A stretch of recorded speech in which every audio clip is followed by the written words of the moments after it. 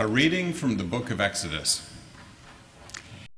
In those days, in their thirst for water, the people grumbled against Moses, saying, "Why did you ever make us leave Egypt? Was it just to have us die here of thirst with our children and our livestock?" So Moses cried out to the Lord, "What shall I do with these people? A little more, and they will stone me." The Lord answered Moses, "Go over there in front of the people, along with some of the elders of Israel, holding in your hand as you go the staff with which you struck the river. I will be standing there in front of you on the rock of Horeb. Strike the rock, and the water will flow. The water will flow from it for the people to drink." This Moses did in the presence of the elders of Israel. The place was called Massah and Meribah, because the Israelites quarreled there and tested the Lord, saying, "Is the Lord in our midst or not?" The word of the Lord.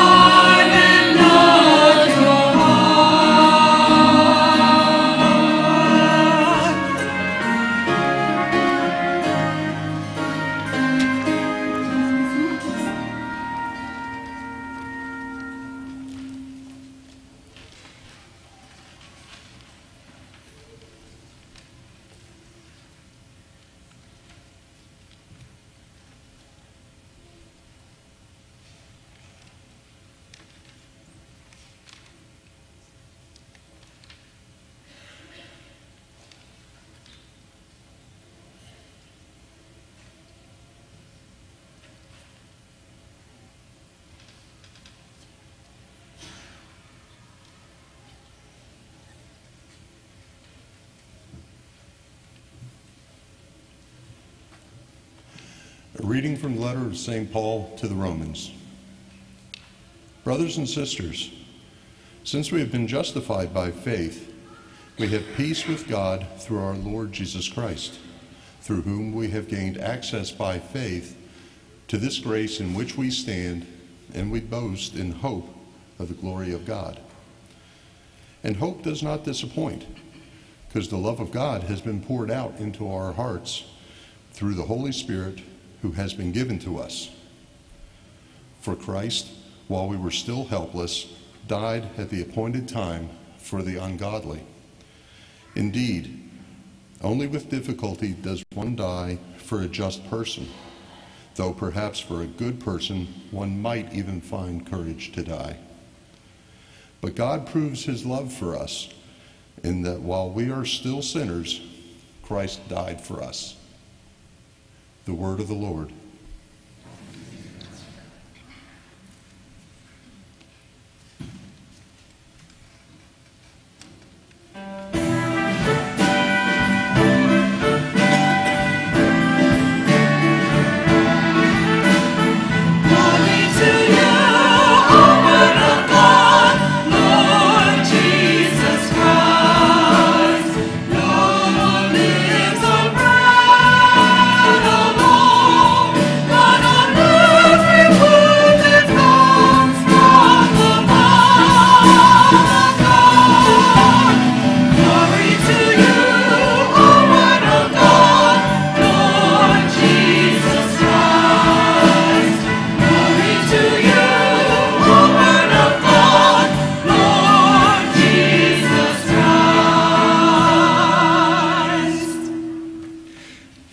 Be with you.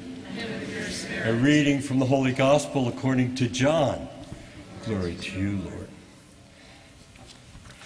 Lord, be in my mind, on my lips, and in my heart. Jesus came to a town of Samaria named Sychar, near the plot of land that Jacob had given to his son Joseph. Jacob's well was there. Jesus, tired from his journey, sat down there at the well. It was about noon. A woman of Samaria came to draw water.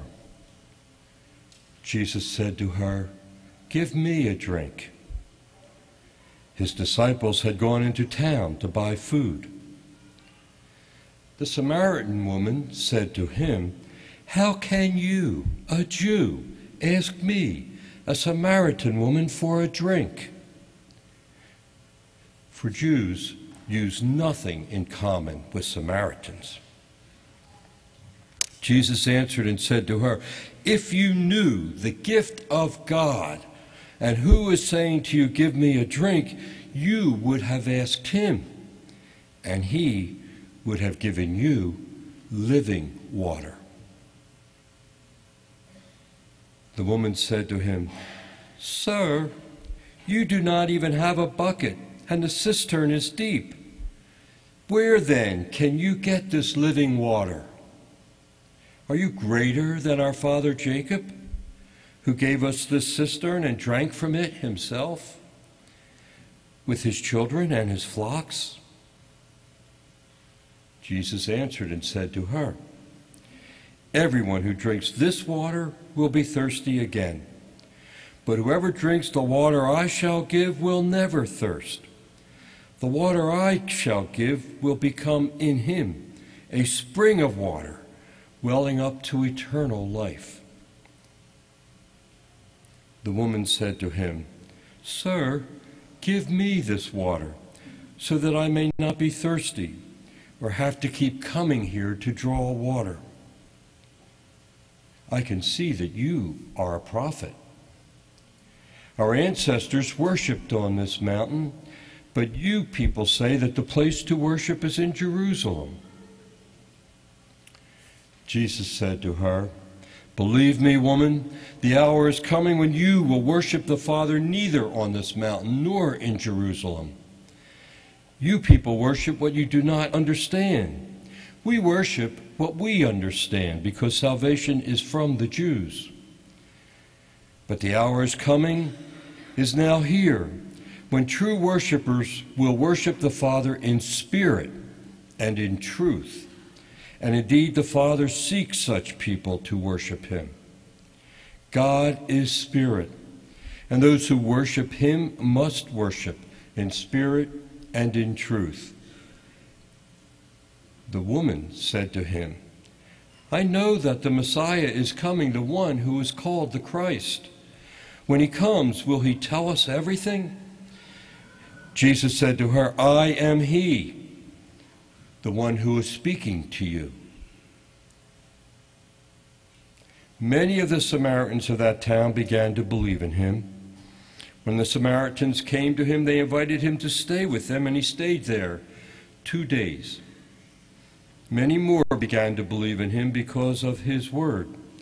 And they said to the woman, we no longer believe because of your word, for we have heard for ourselves, and we know that this is truly the Savior of the world. The Gospel of the Lord. Praise to you, Lord Jesus Christ.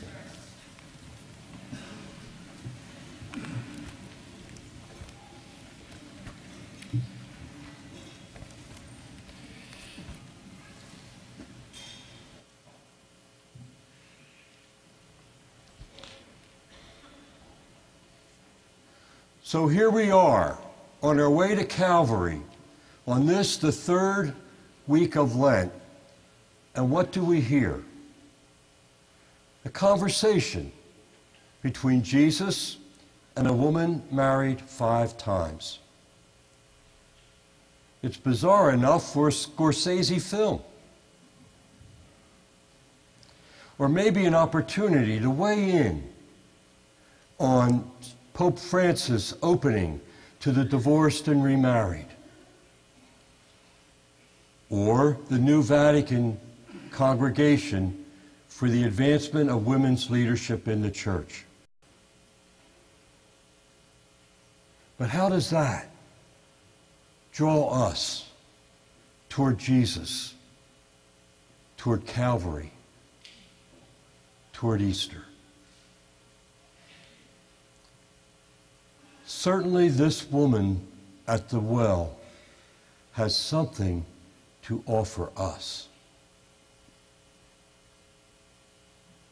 First, let's just take a moment and consider the first reading that the Church has chosen for people to hear throughout the world on this Sunday. From the book of Exodus, we hear, in those days, the people, because of their thirst, began to grumble against Moses.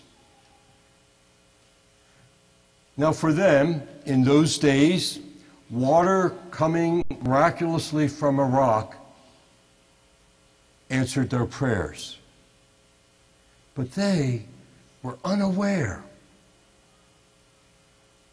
that the only true satisfaction for their thirst would come from Jesus Christ, the living water. So today, if Jesus asks me to give him a drink, and I believe he does, how do I respond? Life is full of so many challenges. It's so hard, so easy for us to harden our hearts.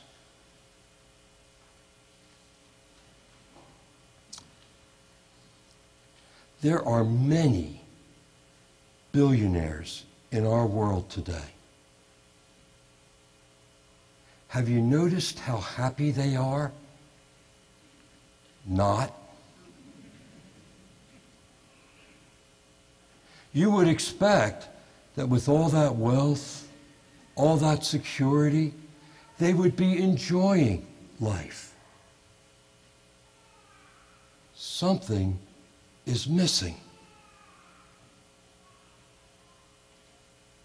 As we look around, we see so many problems in our world.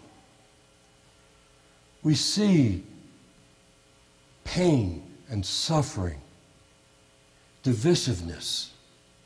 We see hunger. We see thirst. We see anxiety, anger, politics. So many places, so many people, so in need, so thirsty.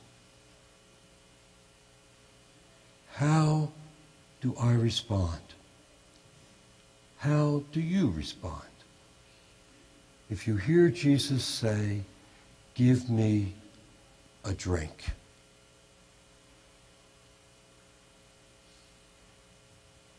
I think we realize we're blessed. We're blessed living where we do and how we do.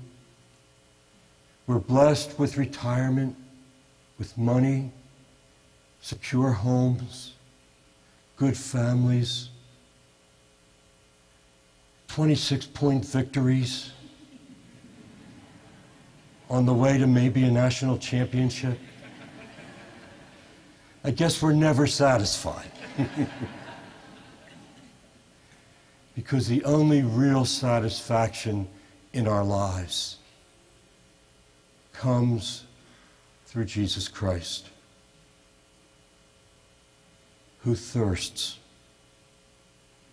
In the same Gospel of St. John, later, from the cross, just before he died, Jesus says, "I thirst."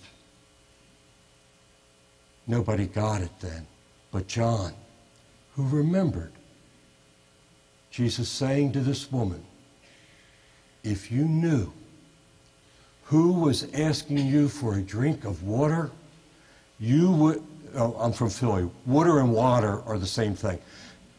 If you knew who was asking you for a drink of water, you would have asked him for living water.